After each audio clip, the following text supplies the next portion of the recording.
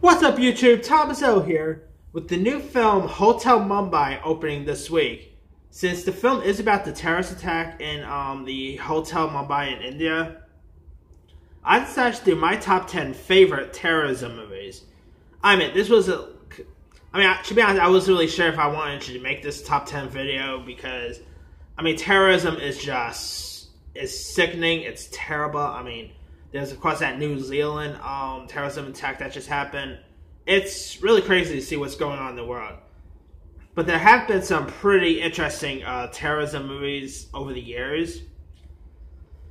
So I decided, okay, I'll just go ahead and do a top 10 terrorism-based films, Because it's always cool seeing movies where an action hero or whatever takes down,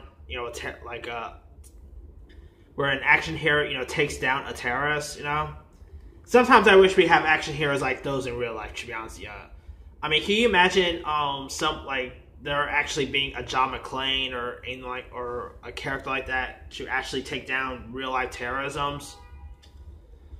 So anyway, that being said, here's my top 10 list. Alright, coming in at number 10 will be Passenger 57. This is a really fun film. This movie got released in 1992, the year I was born. And, in it, you got Wesley Snipes as a child, who pretty much takes down some terrorists who boards like an airplane. And pretty much Wesley Snipes, plays the role of John Cutter, who's like an undercover security operative, who enters who goes on the plane, and while he's on it, there's terrorism, taking control of the plane, and he has to try to stop them and all. This movie is loads of fun. The whole film pretty much takes place on a plane. And Wesley Snipes, of course, it was at the height of his career. Wesley Snipes was awesome here. He really kicked loads of butts. And you also have Bruce Payne was also in this. A few other people. Let me pull up the cast list. Man, I miss Wesley Snipes. I wish he could maybe go back and doing more action movies, because I still want him to go back to do Blade, but God knows if that's ever going to happen.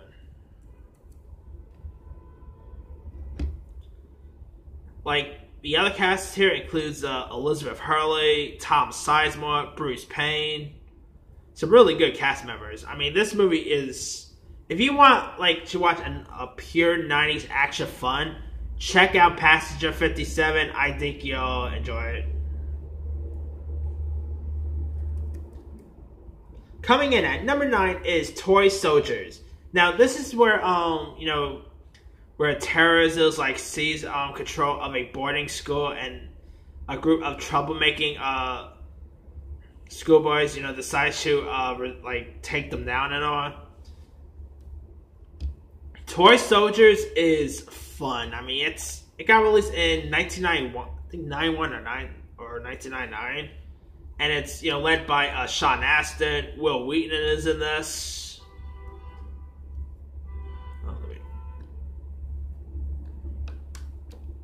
Yeah, this is a film worth checking out. It kind of felt like the movie Red Dawn. To be honest, I was gonna wonder if I should add between this or Red Dawn. Red Dawn is great. I love that movie, but I decided to put this on instead. Toy Soldiers it's pure action fun.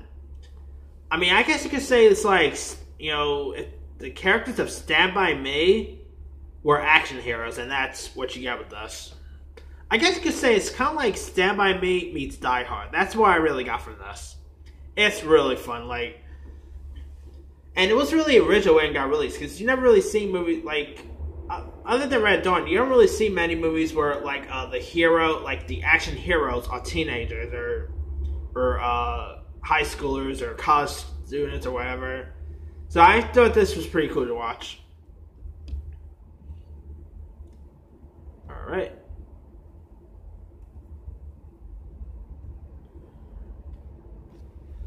Coming in at number 8 is Under Siege. Under Siege is loads of fun. Like, you got Steven Seagal here. It's pretty much, I guess you could say it's like Die Hard on a ship. I guess maybe Die Hard meets Titanic if you want to look at it that way. And I mean,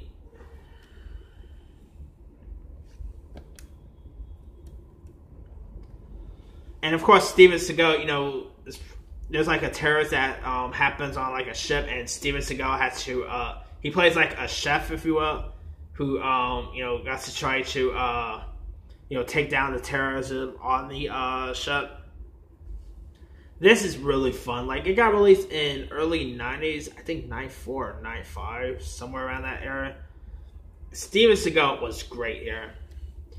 And they also did a sequel called Under Siege 2, which sucked. But the first Under Siege is the best.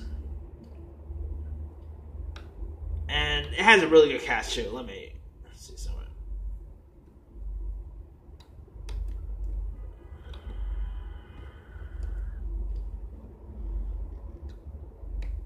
Like, people here includes the likes of Tommy Lee Jones, Gary Busey.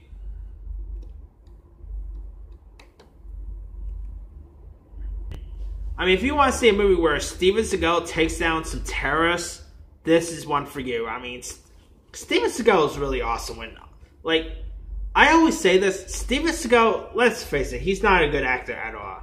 But I will say one thing, he's a really great action star, you know.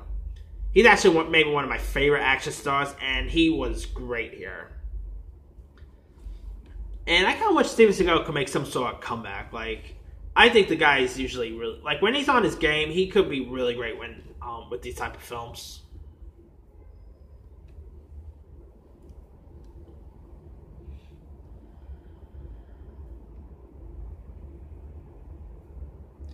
All right, coming in at number 7 is Speed. Now here, Keanu Reeves plays a Los Angeles police officer named Jack, who, you know, angers some retired bomb squad members. Member played by Dennis Hopper, who, like, by foiling his attempt to take hostage, and so, like, he actually ends up applying a bomb on a bus. So, you know, Keanu Reeves has to, you know, try to save people on the bus. Now, this is Die Hard on a bus. That's what this really is. And also, Speed had the likes of Jeff Daniels, Sandra Bullock. This was a really fun film. You know, this got released in around 94 and 95. It's really fun. Now, check out the first Speed. Don't even bother with the sequel. The sequel is awful. Speed 2 Cruise Control, whatever it was called. That's one of the worst sequels you ever want to see. The first Speed is the best. And, you know, if Keanu Reeves ever announced they make another Speed, I'm down to see one. I'll love to see another Speed.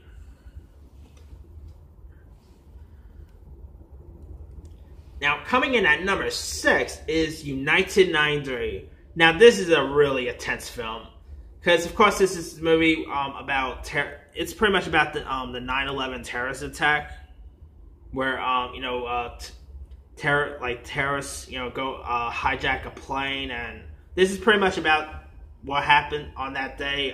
You know, where the plane, you know, crash landed and stuff. Oh man, it's a really great movie. I'm gonna right now. It's a good movie, but it's seriously a movie I cannot watch again. Like, I could mainly just watch this movie just once, and that will probably be it. I mean, it was directed by Paul Greengrass, who's no stranger to do movies about terrorism. Like, he did this, he did Captain Phillips. He also did that Netflix one. I can't remember the name. Forgot the actual name, but he did like a Netflix movie about like a terrorism attack that happened years ago. Can't remember the actual name. But anyway, United 93 is fantastic, you know. And actors in this, I literally never used, like, when I first saw this movie, I literally never even heard of hardly any of these actors when I first saw this film. And, I mean, it's mainly, like, most of them, I guess you could say, were unknown at the times. Like, you know, I think Olivia Derby was probably, is probably the only actor in this movie I actually know of, to be honest with you, because of course she was in Juno and all. But other than that, I haven't never really heard of any of these actors, which is always cool. It's always cool to see a movie with actors you never heard of and all. But yeah, I mean, the ending of this movie will leave you tears. I mean, yeah, I remember when 9/11 happened. I was a very young age, when 9/11 happened, and I remember when I was in school that day, and we had to leave class and all. I literally thought it was like a fire drill, and then I was like, wait, if it's a fire drill, why are we having to leave home if it was a fire drill? Then I did not know about that it was a 9/11 terrorist attack until I came home that morning, and oh man, I was a very young. I was really young at the time, and I actually knew what was going on too. It was that was definitely a really sad moment, like a really sad day, Anyway, but United 93. If you guys really haven't seen this movie, do yourself a favor and watch it. But I'm warning you now, you're probably gonna watch this movie just once, and that's it. This is not really a movie you can watch over and over,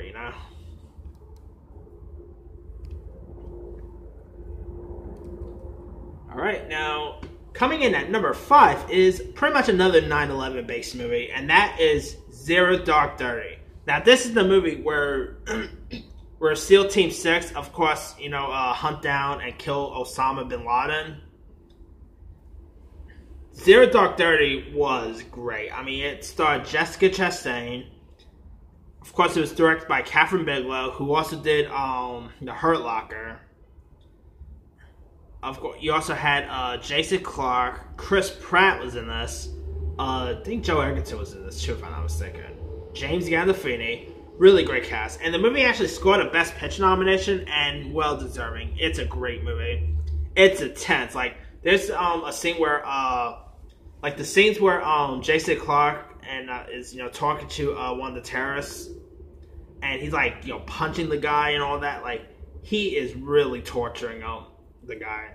Oh boy, Jason Clarke was great here. Jessica Chastain was great. I mean,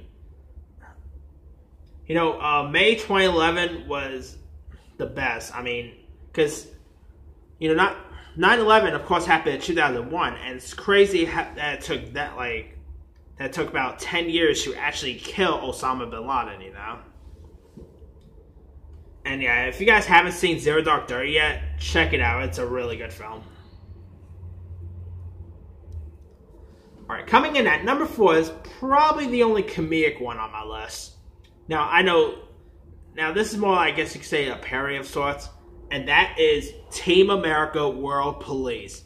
I simply love this movie. I mean, it's directed by, the guys who of course gave us South Park, and it's about, puppets who are, who's taken down Kim Jong-il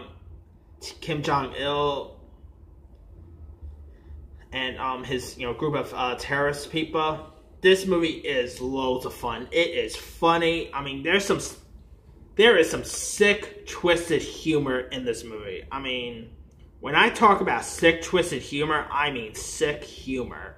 And I really love it. I mean, there's puppet sex scenes in this, which I'm not going to go into any details. And if you see the movie, you know what I'm talking about. There's also a really good song in it that's titled America, fuck yeah. Every 4th of July, I just play that. I just blast that song. Seriously.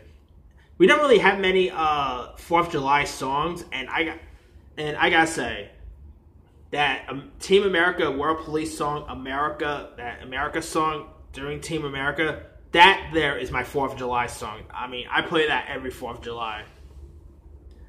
And I mean, this movie is, of course, from the guys who gave us South Park, so you probably bet it's going to have some sick, twisted stuff in it. I mean, yeah, if you guys never seen Team America, do yourself a favor and watch it. You guys will die laughing with us. And there's some stuff in, like I said, there's some stuff in this that, that's gonna be a little like. Don't watch this with family or anything. Watch it with maybe watch it by yourself or watch it with people who could take this type of humor, because there's stuff in this that will be awkward to watch with your family. Coming in at number 3 is Air Force One. Now, this is actually one of my favorite non-Indiana Jones, Star Wars, Harrison Ford movies. Like, if I was to do a list of my favorite Star Wars and Indiana Jones, Harrison Ford movies, Air Force One will be on the top of that list. I love this movie. Of course, you got Gary Oldman as the villain. You got Wendy Crewson is in this. William H. Macy. I think Wolfgang Pearson also directed this. Really great film.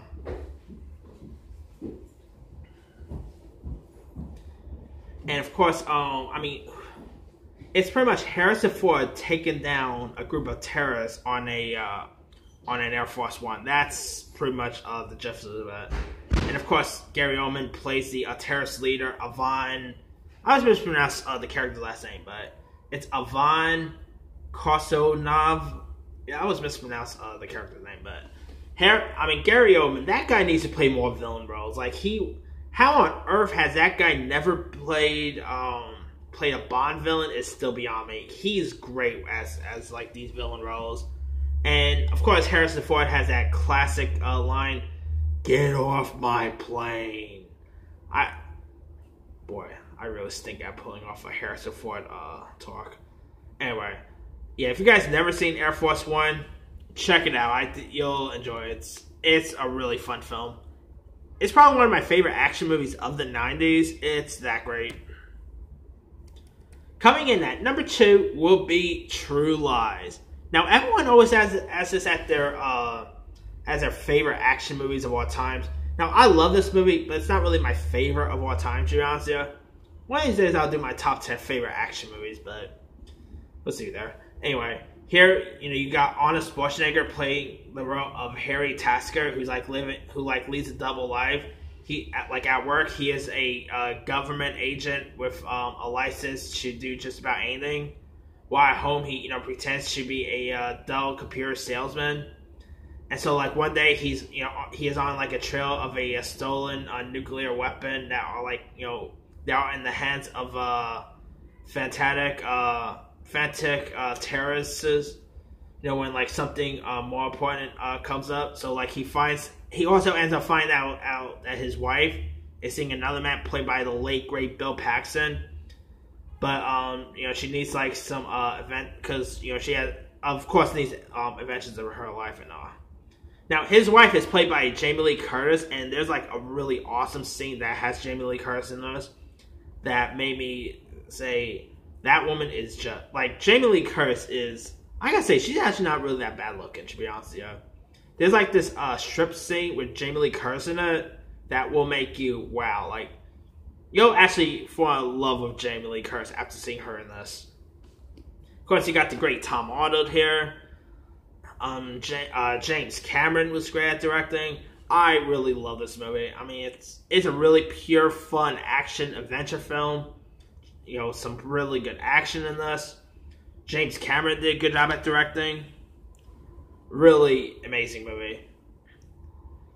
If you guys still never see True Lies, come on, what are you waiting for? It's great.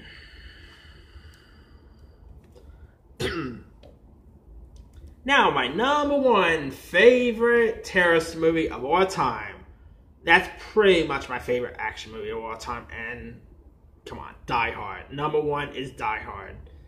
Come on, you got Alan Rickman as You got Alan Rickman as the terrorist leader Hans Gruber, who of course takes control of the corporation and held people hostage, and it's up to John McClane to of course save them all. Hans Gruber is, let's face it, he's one of the greatest villains of all time. Alan Rickman as that role is great. Of course, Bruce Willis as John McClane. Come on, like I said, I kind of wish we had a John McClane in real, someone. I wish we had an action hero in real life to stop real life terrorism from happening and all. I mean, what's his name? This might be change subject, but what's his name? Mark Wahlberg actually said one time that because he was supposed to be on the plane that on that day the day 9/11 happened, and he was saying one time that if he was on that plane, 9/11 wouldn't happen because he would have took all those terrorists down and all that. I tell you, I really wish we had an action hero like John McClane and all, because I tell you, we really need people to actually take these terrorists down, by by hands and all that. Because John McClane, this is a really cool character. Bruce Willis, him as John McClane he's of course one of the greatest action heroes of all time. Of course, that air duct scene is iconic. This is of course a spoiler, but come on, the movie got released in 1988, so of course the scene where Hans Gruber dies is iconic. This movie is just awesome. I mean, definitely check out Die Hard. I think you'll enjoy it. I mean, yeah, again, who haven't seen Die Hard by now? I mean, come on. Die Hard is it's pretty much a great action movie, Anyway, that's pretty much it. Let me do the quick rundown. Number 10, Passenger 57. 9, Toy Soldiers. 8, Under Siege. 7, Speed. 6, United 93. 5, Zero Dark 30. 4, Team America World Police. 3, Air Force One. 2, True Lies. 1, Die Hard. Now, there's a few others ones that I probably could have added. Let me pull up the list. Charlie Wilson's War is a good one. The Hurt Locker. Lions for Lambs is an alright one. Alright, I really like this Clint Eastwood movie, the 1517 to Paris. The one that where Clint Eastwood casts as real life war heroes, where they take down terrorism on a train. That movie got lots of bad reviews, and I don't care what anyone says. The 1517 to Paris is great. Okay, I'm over-exaggerating. It's not a great movie, but it's actually not that bad. I really dug the movie. I mean, of course, those actors wasn't going to be that great because, they're not really actual actors, but they still played their parts really well because they were playing themselves, So, anyway, a few others that I'd like to add. Let's see. Never seen Black Friday. Let's see. Home of the Brave is a pretty good one. Saving Jessica Lynch. Let's see. Three Kings, David Fincher film. Argo is a really good one. I love that movie. Syriana. I didn't care for 13 Hours. I know lots of people really love that movie, and lots of people call it Michael Bay's best film, but I didn't care for that one. Let's see. Four Lions is the right one.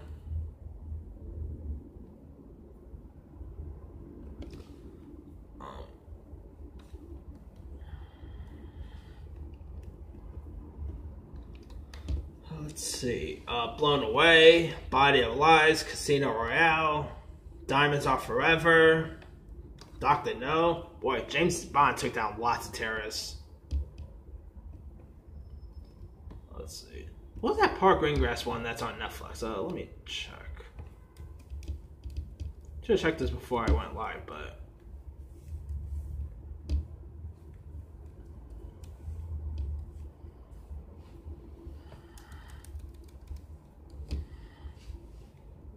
Oh, the film's title was 22 July. I don't really remember the name of that film.